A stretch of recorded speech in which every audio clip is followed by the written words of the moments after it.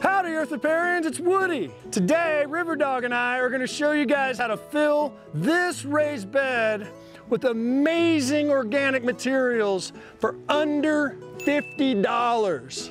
Come on, River Dog, let's go.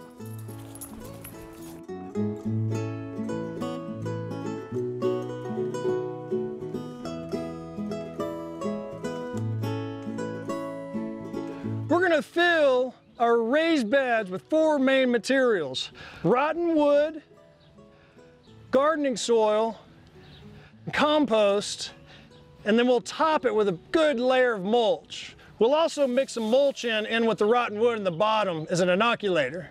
Let's get started. This material will act as a wick at the bottom of the bed in a hugelkultur fashion.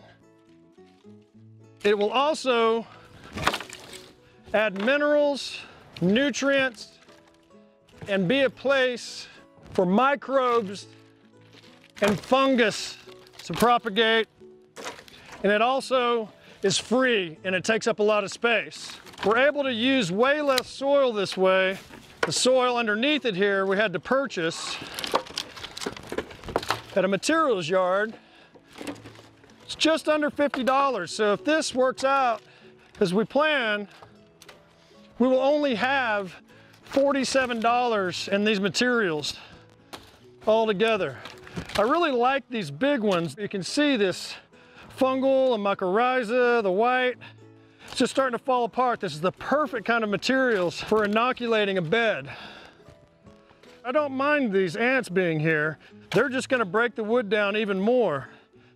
We have a few others of those here, the homestead.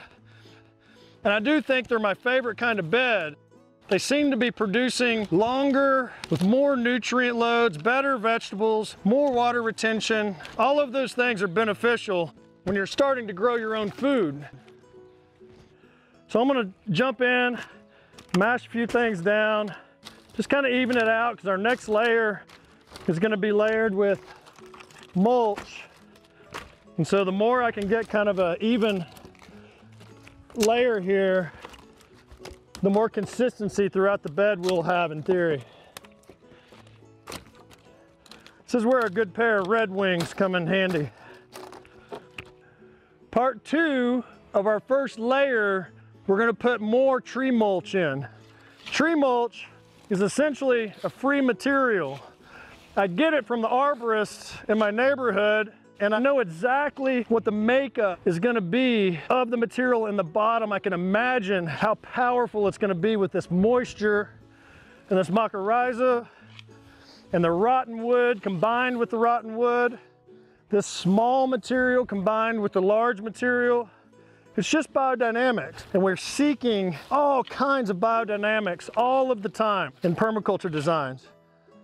We're looking for layers of moisture, kind of a sponge, a lasagna layering of materials that takes up space. It builds soil from underneath with microbial action. It tears down the wood, turns those pieces into soils, and it gives us aeration, a lot of water storage, but mostly the microbial life that's down there and the wicking capabilities of the materials at the bottom. This raised bed is gonna love this mixture, and the vegetables and seeds are gonna love the soil we're building here for under $50. The next layer is the soil layer, the organic soil that we got from the materials yard for $48.99. An equivalent amount of material from one of the big box stores or a landscape supply store would cost well over $100 and probably closer to $200 if you were to purchase this much in the bag form. You're also not using the wasteful packaging and the extra plastic. This is a landscape mix, gardening mix. It has a lot of organic matter, just the right amount for gardening and general purpose. And we're gonna add some mineral nutrients to it, some rock minerals at the end. But for now, we're just gonna make it our big next layer. And this is really going to be our growing medium.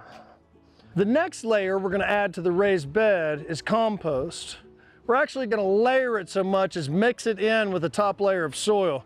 You can get compost from the same place that we got the materials, the soil building materials for, but we have our compost pile here on property at our homestead. So we're gonna find a place inside of here that we've had some compost making or cooking for maybe 3 or 4 months. We gotta find the right spot, and we're gonna fill up a couple of wheelbarrow loads full and put that on with the top layer of soil.